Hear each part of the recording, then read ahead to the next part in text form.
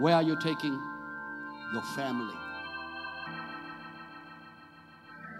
My young children, what's your dream? What's your vision?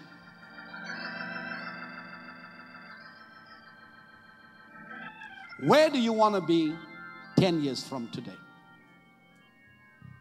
Where do you want to be 20 years from today?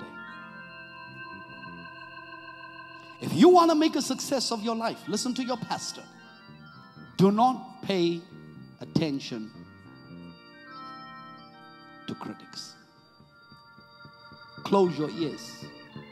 Everybody that says you can't, don't like you.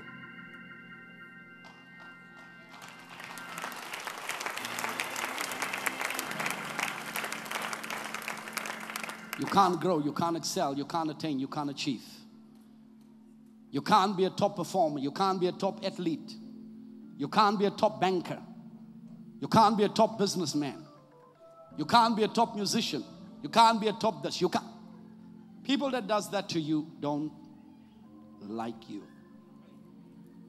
They will make it their life's effort to try and break everything down that you're trying to build up.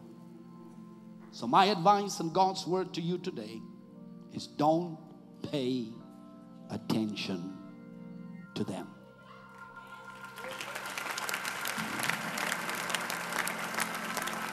I want you to tell 3 people here, you're blessed, you're gifted. Don't pay attention to your critics. Tell 3 people.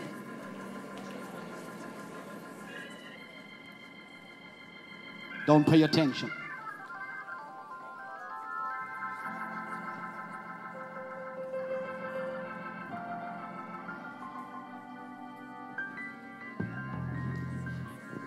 I wish I had time for all these things.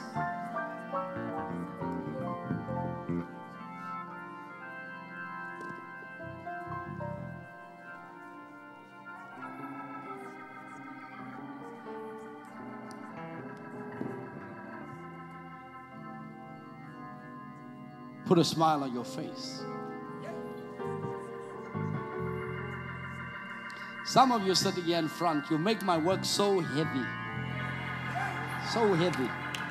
When I look at you, you look so upset, so.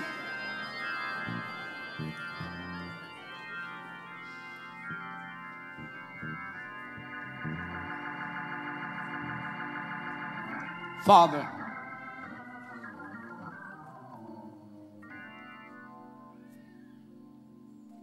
yes, your children.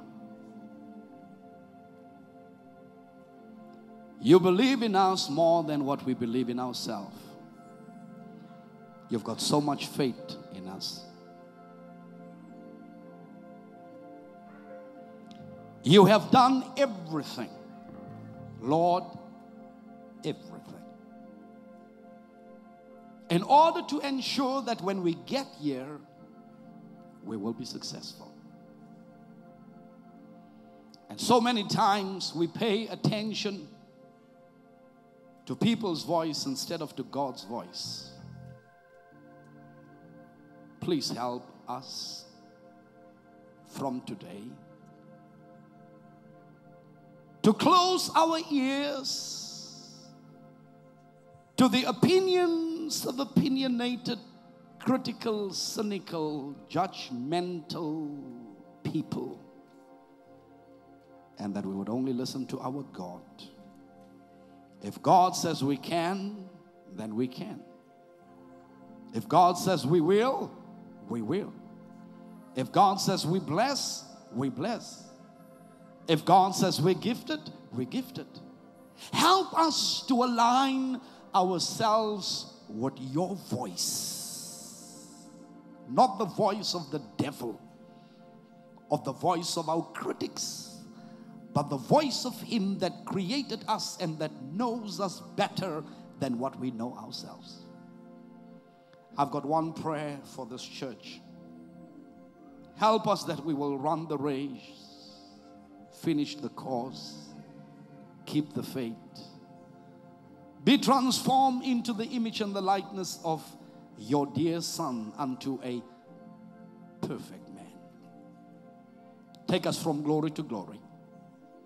Every negative word that has been said over these thy children, God, as we grow up in life, we meet people sometimes that says painful things, terrible things, things that stays with us for years as we grow up, even into our adulthood. I ask that those voices will be stilled by the voice of God. Take away our pain, our low self-esteem. Take away, oh God, the feelings of inferiority, the feelings of anxiety. Help us to know that we are important people, valuable, esteemed and favored of God. Help us to embrace the vision and the plan of God for our lives. And as we pursue the vision and the purpose and make a success of our lives in the earth, I pray that you would help us to be faithful to him that called us. May from today this church never ever again hearken unto the voice of their critics. This I pray and ask in Jesus' name. And the family says amen. Give the Lord a hand of praise.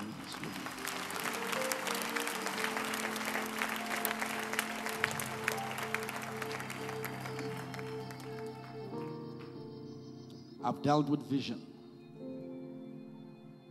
I've dealt with strategic planning and alignment, the ethic and the discipline of hard work, how to deal with your critics. Next week, I'm taking you higher. And I'm going to deal from next week with the dynamics of faith and show you how in life you don't need to be jealous or insecure about any person. You can become all that you were designed to be if you operate by faith. I'm pulling you to the next level next week.